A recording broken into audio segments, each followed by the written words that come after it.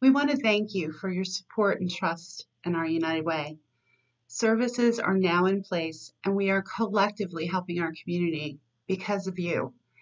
What we're facing right now is the biggest challenge our community has ever seen, and it's affecting all of us personally, whether it's the virus itself or the mental and economic impact it's having on our friends, coworkers, business owners, and families.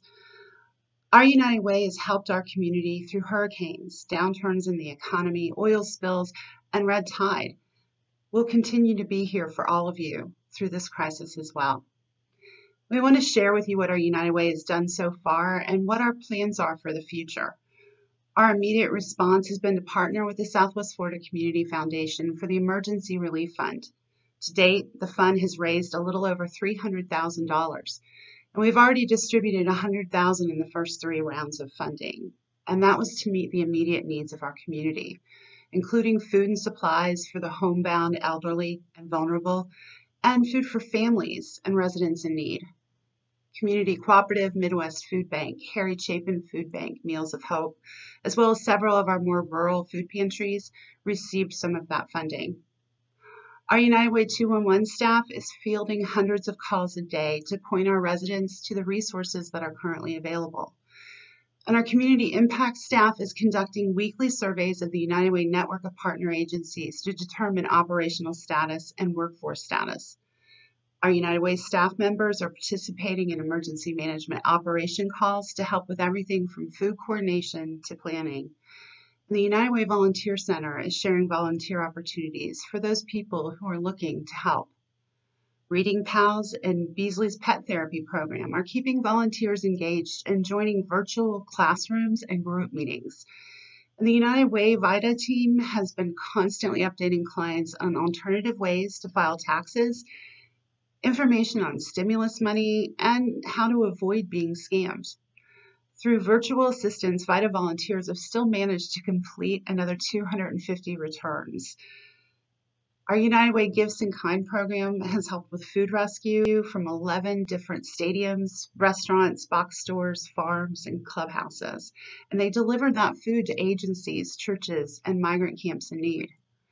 And with the help of several Bell Tower restaurants, the Bonita Bay Veterans Council, and individual donors, over 500 meals have been delivered to Lee Health, the VA hospital, and other first responders. And our entire United Way team has recruited individuals and businesses that have put in over 500 volunteer hours, making over 11,000 face shields for our healthcare workers, first responders, nursing home workers, law enforcement, and agencies. We Care volunteers have made and distributed 788 homemade face masks and thousands of donated medical face masks.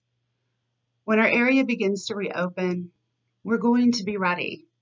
We have plans in place with the school district for a United Way Gifts in Kind store that will allow social workers to pick up much needed items for students whose families may not be able to provide for their children when school resumes in the fall.